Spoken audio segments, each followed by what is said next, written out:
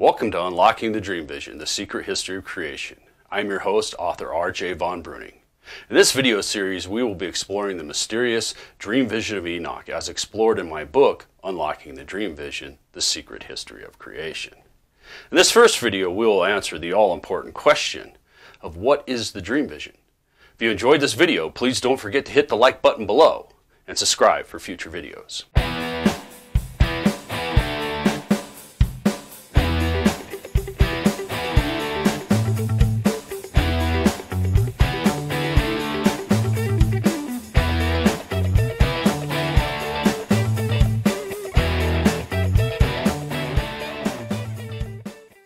This series presents information based in part upon theory and conjecture of the system of esoteric symbolism.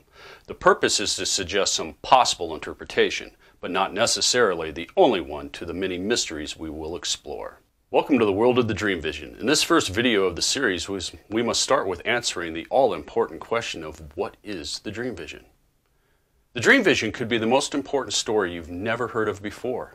It is agreed by all biblical scholars, theological experts, historians, and lay people that have read this largely forgotten story that it is a symbolic and allegorical retelling of the entire biblical story that's buried deep within the ancient book of Enoch, that uses animals to represent people and groups of people, and men to represent angels or a higher state of being. Now, in order for us to understand this ancient symbolism, we must first understand its origin and the ancient scribes that created it.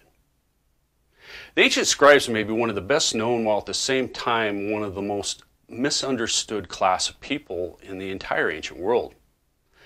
I think most people are aware that the scribes were a highly specialized class of people that recorded all the official business of the ancient world.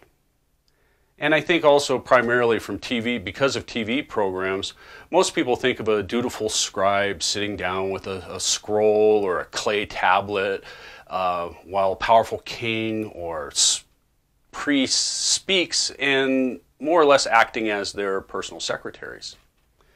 But the ancient scribes were much more than just the personal secretaries for the rich and famous. They were, in fact, one of the most unique class of people to have ever existed. They also had a much greater influence on the inner workings of the ancient world than almost all are aware of. In order to understand this unique class of people, we need to go far back in time to the very beginning of the invention of writing. Even before the first true writing systems came into existence, it's known that mankind made marks for counting and used symbolic glyphs for unknown religious purposes. It was not until the founding of the first civilizations, primarily ancient Sumer and Mesopotamia, that the first true writing systems developed. The original Samaritan writing system appears to have had its origin in a system that used small clay tokens to represent commodities that were given or received from the temple. These early tokens normally had a small picture of the commodity with a symbol to represent the individual making the transaction. In the earliest civilizations, almost all economic, social, and political activity was centrally controlled by the religious leaders of the temple of that particular city's god. Slowly over time, this primitive record system evolved into a method of keeping accounts and developed into what we call a pictographic writing system. This early form of pictographic writing primarily used glyphs with simple pictures to directly represent an object or a concept. This early writing was not only for economic activity, but it was also used for communication and recording of important events. There were also the development of specialized glyphs or symbols that came to represent different totems, titles, and names of important people, with much of the symbolism being represented by animal totems. It is out of this early development of pictographic writing that a specialized class of people developed, and they were devoted to this type of writing, the scribes. In the beginning, these individuals were primarily drawn from the priestly classes, but slowly over the centuries they were men and women of talent that were drawn from all classes of society. It was not until that one fateful day that someone cut off a reed that formed a standard wedge shape that could be used as a stylus to make impressions into soft clay that scribes and writing as a whole fully came into being. It was at this time that the simple pictures or glyphs began to evolve from directly representing objects and concepts to a more ideographic form of writing, where the glyphs became more abstract and incorporated symbols that embodied an idea, a concept, a name, and sometimes even a whole word. The earliest known form of this true writing is called cuneiform, which over time cuneiform also developed into a transitional system of whereby the symbols refer not only to the object or idea which it represents, but also to the proper name as well. In our modern world, this form of symbolic writing can seem rather alien to us. It can be difficult for many to even imagine how a symbol can represent not just an object or a concept, but that it can also be the proper name of the object itself. Although this form of writing can be difficult for us to imagine, there are several similar examples of this type of writing and its use of symbolism that is still in use today. Traditional Chinese is one good example of this type of writing system. This is a writing system that uses a tremendous number of signs, glyphs, and symbols that each represent the minimal unit in a language that carries some meaning. So a sign in this type of system may represent a word or a part of a word, like a suffix, to denote a plural noun.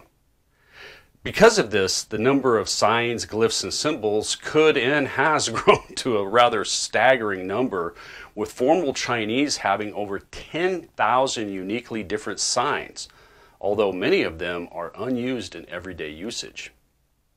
This great number of signs makes it rather easy to understand how somebody would need to specialize with many years of training and education in order to fully master this type of writing system. And this is exactly the reason this specialized class of ancient scribes developed in the world.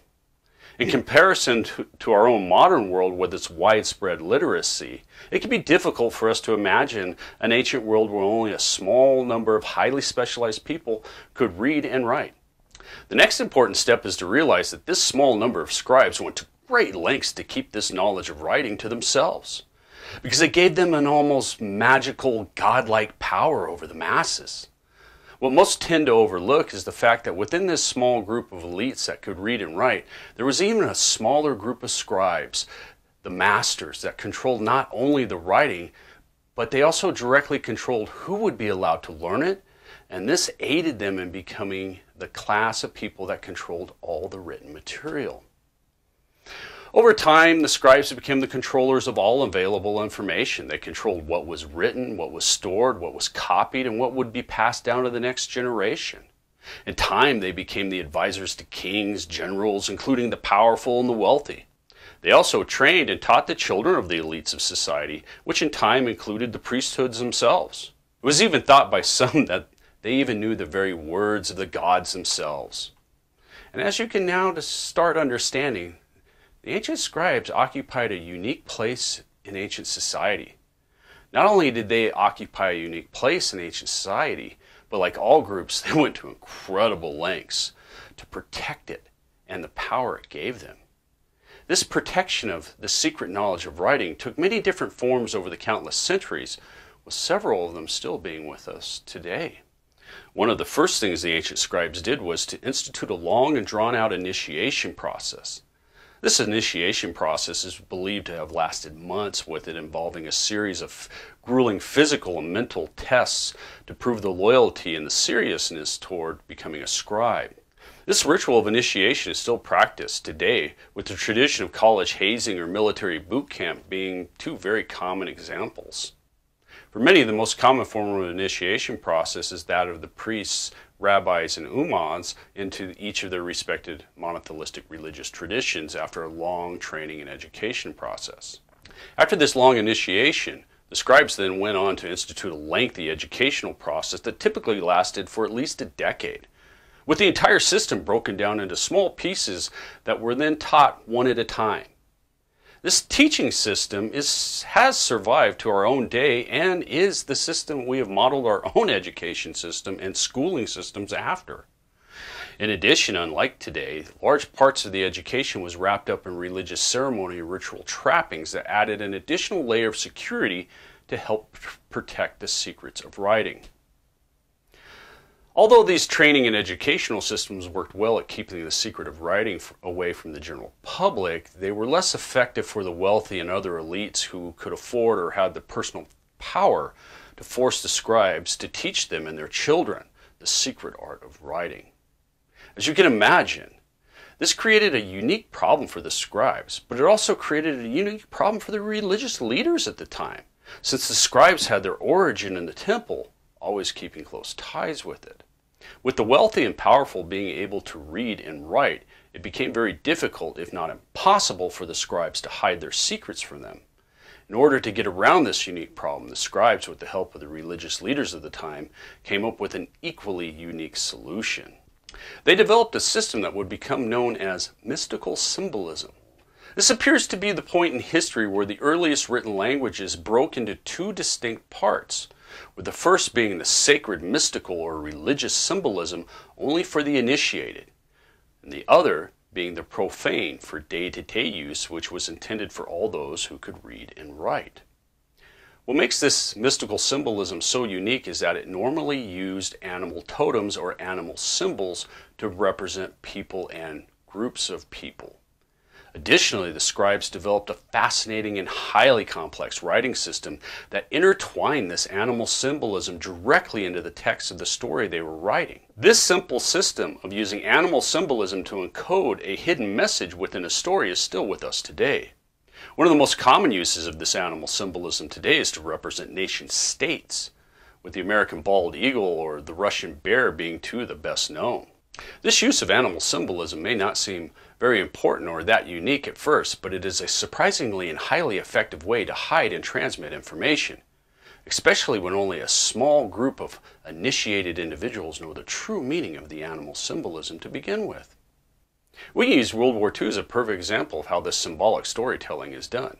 If you were to retell the general story of World War II in Europe, with Nazi Germany first invading Poland in the east and then turning their attention to and invading France in the west, which then after the defeat of France, the Nazis then battled with Britain, until turning their attention to the east again, starting with their invasion and then the long brutal war with Russia on the Eastern Front. It was at this point that the Nazis seemed to be an unstoppable force.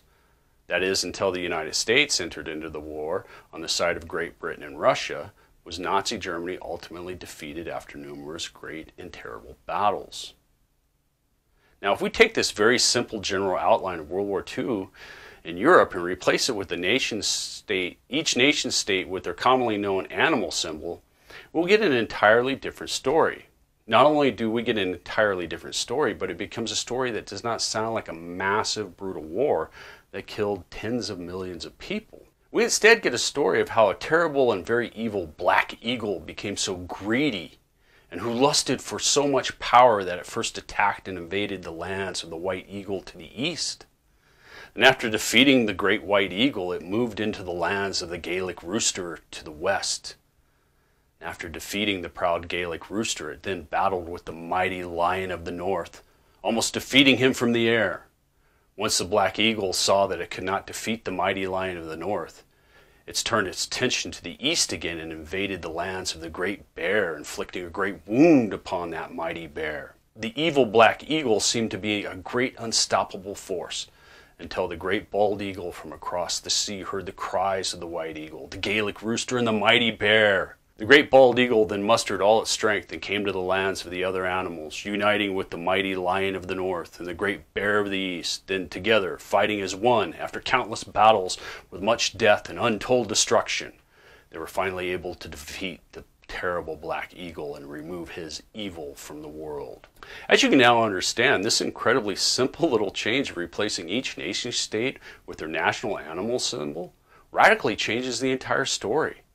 If you were unaware of this symbolic connection between the animal symbolism and the nation states of World War II, you would most likely interpret this story in a completely different manner. In this symbolic form, it seems more like an old fable, has a moral or ethical meaning to it instead of a symbolic retelling of the most destructive war in modern human history that killed tens of millions of people. This is basically what the ancient scribes did in order to hide their information right out in the open. One of the primary things that the scribes did differently was that they worked this animal symbolism directly into the text of the story they were writing, thereby creating a story within a story. This use of animal symbolism to encode messages into other stories by the scribes appears to have been universally used by all the different scribes of the ancient world. It's not until the founding of the great legendary Library of Alexandria that the use of this animal symbolism became standardized. Not only did its use become standardized, but it also hit its highest point of development with the crowning achievements in the books that we now call the Bible and the Dream Vision that is contained within the ancient book of Enoch. It's not so much the actual library itself that is important here, but the school that it housed. The school became known as the Alexandrian School of Philosophy. It was founded at almost the same time as the Great Library itself by its famous founder, Alexander the Great. This school was born out of Alexander's intention of making Alexandria the seat of his empire. He invited all the learned men from all the nations that he had conquered with their particular notions and philosophies. This had the effect of bringing together Orientalists, Jews, Egyptians, and Greek thinkers and teachers. Even by today's standards, the school became very eclectic in its character and exhibited a great mixture of opinions of the Egyptian priests, Jewish rabbis, Arabic teachers, and many disciples of Plato and Pythagoras. It is from this school of philosophy that the belief systems known as Gnostics and Kabbalah have their origin. This is also where the animal symbolism and the allegory that was created by the scribes began to develop into a more universally standardized system of symbolism. Not only did this school give birth to Gnostics and Kabbalah, but it also gave birth to many other schools of thought. One of the most important and equally misunderstood is the one that is now known simply as the esoteric, which is information or knowledge that is intended for or likely only to be understood by a small group of people with specialized knowledge or interest, as opposed to exoteric, which is intended for or likely to be understood by the general public, especially when it comes to a doctrine or mode of speech. These esoteric schools of thought were deeply rooted and heavily based on understanding the true meaning of the ancient animal symbolism that was used by the scribes. Also, as you will learn, the secret to understanding this mysterious mystical animal symbolism is contained within the Dream Vision of Enoch. You will also learn that not only is the Dream Vision of Enoch the key to unlocking this ancient mystical symbolism, but it's also the key to unlocking the mysterious symbolism of the Bible and the many secrets it holds. For many, that may sound a bit strange that the Bible and the ancient book of Enoch hold the secret to understanding this ancient esoteric knowledge and the true meaning of the animal symbolism. But two of the most celebrated teachers of the ancient Alexandrian school of philosophy, Aristophanes and Plato, put forward the same idea.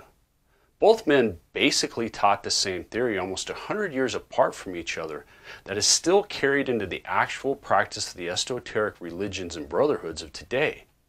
That theory is that the sacred writings of the Hebrews were, by their system of allegories and symbolism, are the true source of all religious philosophical doctrine. The literal meaning, which was alone for the common people, and the esoteric or hidden meaning being kept only for the initiated.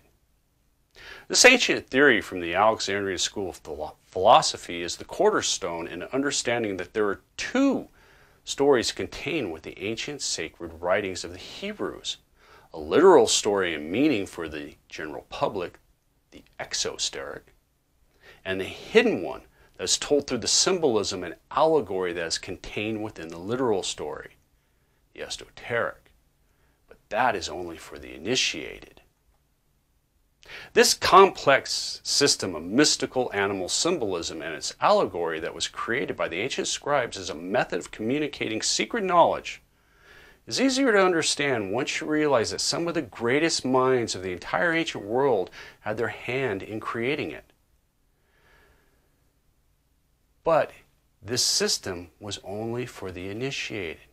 This complex system of mystical symbolism with its allegory that was created by the ancient scribes as a method of communicating secret knowledge is easier to understand once you realize that some of the greatest minds of the entire ancient world had their hand in creating this esoteric system of mystical symbolism, but only for the initiated. It is also easier to understand that over the centuries, this system would come to incorporate other symbolic elements that were taught at the Alexandrian School of Philosophy, with Euclid and Pythagoras and their mathematics being two of the best well known. The primary reason this knowledge of the ancient symbolism was lost to the general public was simply due to the invention of the printing press in the 1400s. This led to the mass production of books, which in turn made it much easier to teach people how to read and write than it was to continue to try to teach the symbolism and the hidden allegories and stories contained within it. Now that we have a better understanding of the origin and the importance of this ancient mystical animal symbolism system that was created by the scribes, in our next video we'll take a closer look at the ancient book of Enoch and its mysterious author, Enoch. If you enjoyed this video, please don't forget to hit the like button below and subscribe for future videos.